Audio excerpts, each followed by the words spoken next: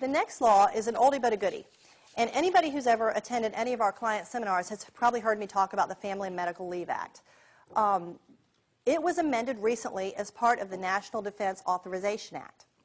The Family and Medical Leave Act is generally a law that says that if you have 50 employees and you have somebody who's worked for you for over a year, that person is going to be entitled to 12 weeks off of unpaid leave for any serious health condition. And that means that if your employee who's been there for over a year is in a car accident and is hospitalized, or has a spouse with a debilitating condition, or has a child, or places a child with, takes a child from foster care, adopts a child, any condition like that, they're going to be entitled to 12 weeks of unpaid leave. So that's the general rule, and of course there's a lot of nuances to it, but that's the general rule about FMLA. Well, before President Bush left office, one of the things he did was he signed the National Defense Authorization Act that amended the Family and Medical Leave Act to say that there are two new criteria for which people are entitled to time off. The first is called extingency leave, and it took me probably 6 months before I could say that out loud without messing the word up. I don't know where they came up with the word, but it's called extingency leave. And extingency leave is where you have an employee who has either a spouse, a parent, or a child who is being called up from the National Guard or the Reserves to active duty. And that employee will be entitled to time off to take care of anything that has to do to make the leave for their spouse, their child, or their parent possible. It can be visits to see a lawyer. It can be visits to see your CPA. It can be clergy visits. It can be appointments at school to work with your children, appointments to make child care arrangements while the spouse is gone. Any of those types of things are going to be okay. The second type of leave is for the employee whose spouse, child, parent, or next of kin returns from the line of duty and is injured and needs care. And where that's the case, the person is entitled to 26 weeks of unpaid leave with full job protection. In other words, they have to be restored to their job when they return.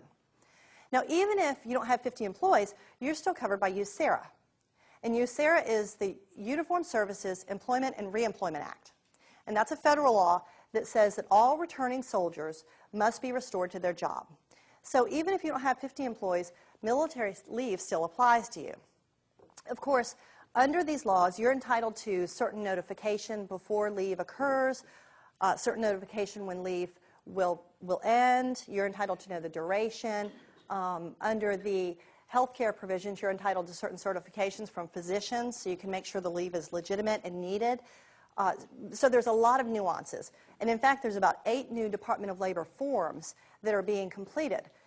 Our advice to you is if you do get a request for military leave, talk to an expert, your labor employment lawyer, your human resource manager, somebody of that nature. Talk to somebody to find out what you have to do as an employer, what's your right, what is your responsibility to make sure that that service person can go on leave and do whatever it is they need to do and then return with full job protection. Okay.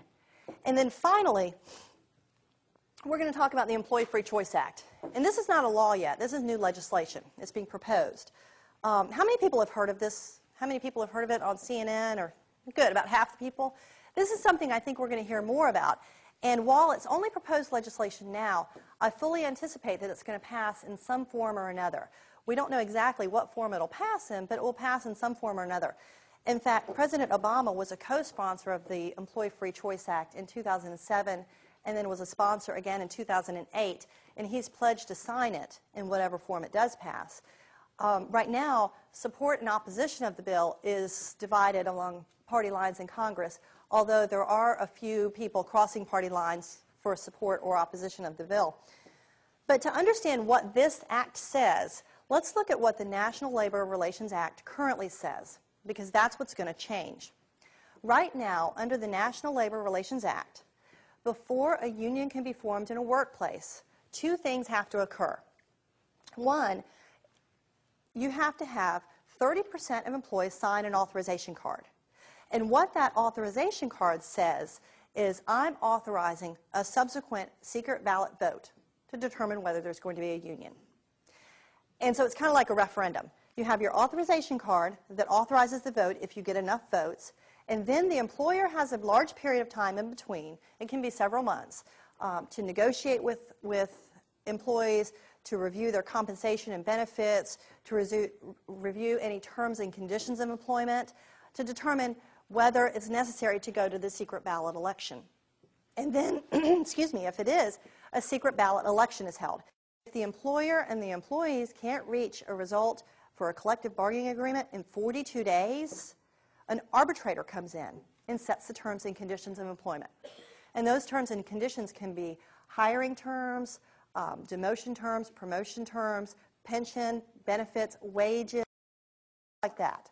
So the concern about this law is that there's no opportunity for a secret ballot election, and that can put a lot of pressure on employees. If somebody, a union steward, for example, came up and said, employee, I want you to sign this card, and the employee has to sign it or refuse to sign it right in front of that person, there's no opportunity for privacy. So it's something that I think we should all really be watching. And again, if you have an issue, let your congressperson know, because they're going to be voting on this, and it should be coming up sooner rather than later, because it has been a hot topic through this legislative session.